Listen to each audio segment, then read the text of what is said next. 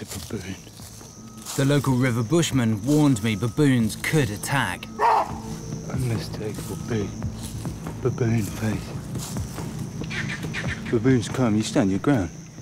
And you're aggressive and you shoot them off. Making friends with them is not a good idea. A full-grown baboon would be much stronger than me. Their canine teeth are longer than a lion's, and they'll take on anything in their territory.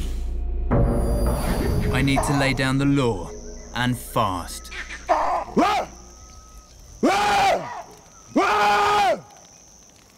It's not moved.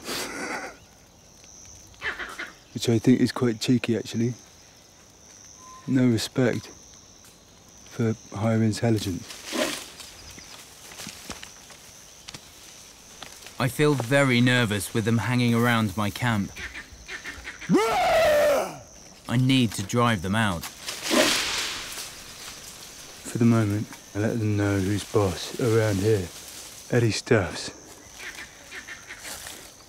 King of the baboons.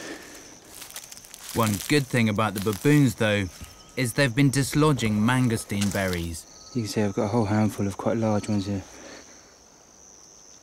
They're tiny, obviously, but they'll be good to graze. Mangosteen should be a reliable food source, but to show I can live here long term, I'll need a lot more than just fruit. I'll have to leave the safety of my camp and fires, watching every step of the way as I explore the island for resources.